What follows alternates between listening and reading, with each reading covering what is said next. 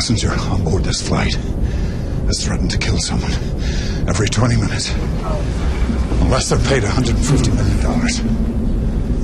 And now 3 people are dead. The bomb will explode in less than half an hour. And they want you to believe that I'm responsible.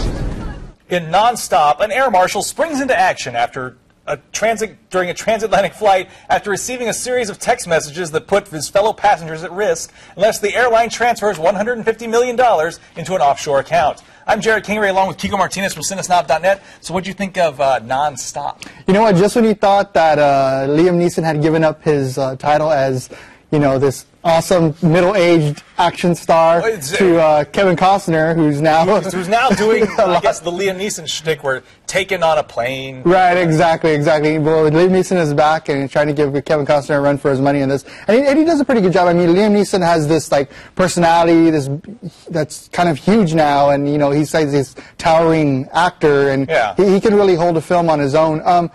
The first hour of this film is actually really interesting and entertaining. After that, though, it kind of goes off into different places, throwing out way too many twists and things that are happening on the plane. And why does he have such an old phone?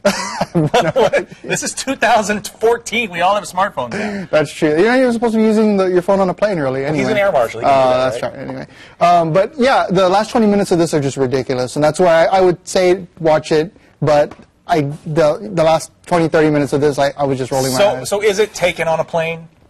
Well, without the daughter and without some of the fight sequences, but yeah, kind of. Nobody's getting kidnapped. Sex slaves on a plane, right? All right, what's your grade? C. C. That is actually higher than the critical average of a D+. Thanks. All right, remember, before you head out to the theater this weekend, be sure to check out the rest of our reviews on Cinesnob.net.